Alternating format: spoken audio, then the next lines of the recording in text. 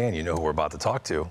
The guy that Jim Callis was just talking about. Yes, Adley Rutschman, the #1 prospect in the Baltimore Orioles organization, joins us. Adley, good to see you. How is spring training going so far for you? A little bit different this year so far, but a lot of fun with the guys, learning a lot, and just happy to be out here and playing again.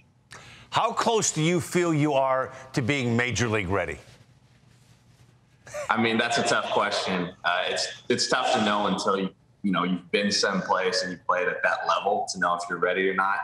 I'd like to think I can compete at any level at any given time, just because I feel like that's the confidence you have to have going into things.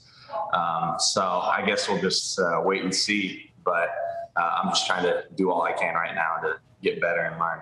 Are you only catching in camp right now, or is there another glove you're wearing? Well, there was a picture that went out the other day with me wearing a softball mitt when I was catching the knuckleballer. But I've been, taking a couple ground balls at first base just for fun, but mostly just catching. What is the most difficult part of the game for you? Is it hitting, catching, receiving? What part do you have to work on the most?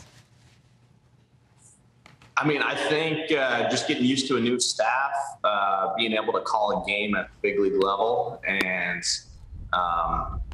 just making sure that I'm making all the right moves with every single pitcher and their given strengths and mindset for the game. So that's, for me, I think the biggest area of growth that I'm trying to experience right now. And then just getting accustomed to being comfortable back in the box again.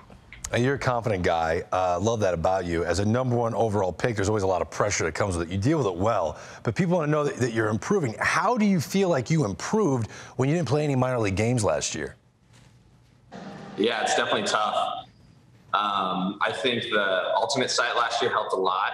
I was very fortunate to be able to get those 3 months in of work. And I think just making sure you're making the most of every single day, and staying motivated during the off season and trying to get better. That's really all you can do, is just control the controllables at that point. At such a young age, and you get to be in camp with all these names, seeing what Trey Mancini went through, what did that teach you? I mean, he's an inspiring human being. Just being around him, the story, what he's been through, it's humbling. And he's such a good guy.